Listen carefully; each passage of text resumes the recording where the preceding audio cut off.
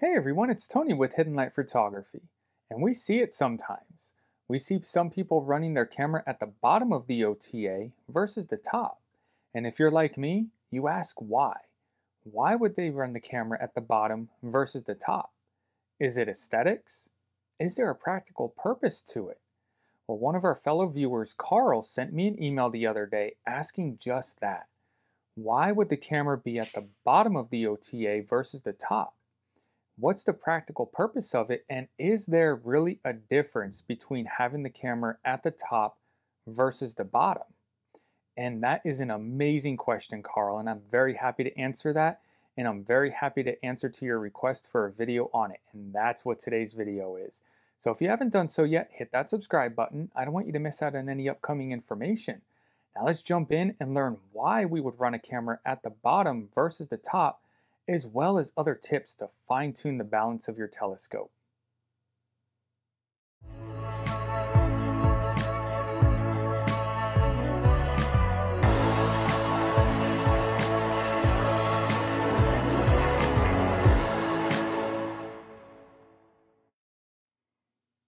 Now, in my original video going over balance, I go over why it's important, covering topics such as gear backlash within your mount, as well as the benefits that it has with guiding. Now, a great question was brought up, and that is, why do some people run their camera upside down? And it has everything to do with balance. It's important to think of this as a scale, and we want to balance the scale. And what I mean by that, if I were to unlock RA, right now the camera is up on top. So if I were to let this come down, notice how the camera is further out, making this side even heavier. So even with my counterweights maxed out as far as they'll go, this just will not balance. Notice how if I let this go, it just falls straight down. So what we would do, there's a couple of things that you can do. One is we can go get heavier counterweights, or we can try a free option. And that's moving the camera to the bottom. And what that does is it brings the weight that's extended outward and brings it more inward, more in the center line of where your RA axis pivots, making the telescope side essentially lighter. So let me go ahead, flip the OTA around, bringing the camera upside down, and show you what I mean.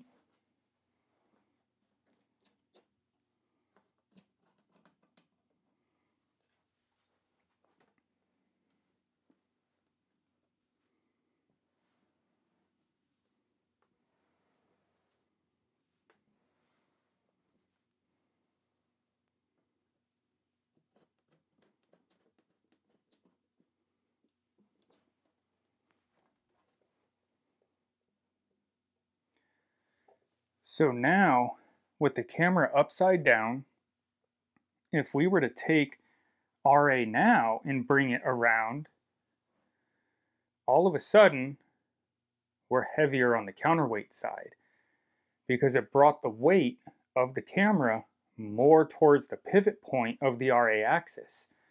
So now we can get away without needing to buy more counterweights or heavier counterweights.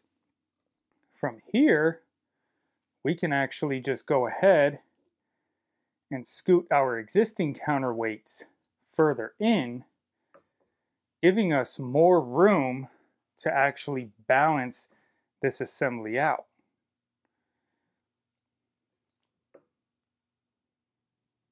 So now, what do we do about balancing declination? And what do we do when we run into issues?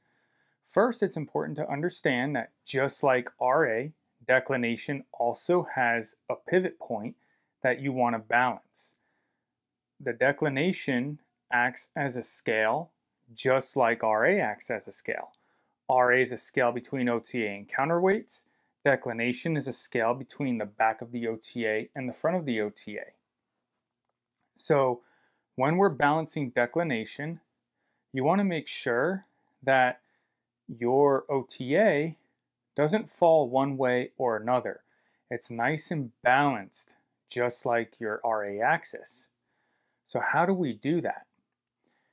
The easy way in a perfect world is moving your OTA forward and backward within the declination axis. Generally, that'll be done by moving your dovetail bar forward or backward within declination. You can somewhat fine-tune that as well by loosening up your tube rings and moving your OTA back and forth within your tube rings to fine-tune. As we add accessories though, such as my rotator here, we start adding weight and it becomes a little bit harder to fine-tune. There are a couple of tricks that we can use though, just like moving the camera upside down when fine-tuning the RA axis. The first thing here, if you take a look, this is my original spot for my guider. And in order to offset some of the added weight from accessories, if this is an option for you, as you can see here, I have a mounting plate for my guider at the back of the OTA. So now that takes weight off of the front and moves the weight of the guider to the back, helping to offset some of that weight. And then if you need to, you can further fine tune by moving your dovetail forward or backwards within your declination axis, or you can scoot your OTA forward or backward within the tube rings to fine tune. I always recommend use the dovetail bar because sometimes on the factory dovetails, you have a very narrow space between your tube rings. And you don't want to have too much unsupported weight one way or another because that can cause flexure within your OTA, and you want to avoid that. Now, to further fine tune, if you still need to balance better, getting another longer dovetail bar. That longer dovetail bar serves you a couple of purposes. One, it spreads out the tube rings, giving you more room moving your OTA back and forth within the tube rings, and also it gives you more room to scoot the dovetail bar forward or backward within the declination axis. And that helps offset even more of that weight. Now, when I have my filter wheel on, it's pretty much an anvil in the front of this OTA. So whereas with this particular setup here, I was able to balance with my factory dovetail bar, with the filter wheel on, there is no chance, as you can see here, absolutely no chance of balancing declination.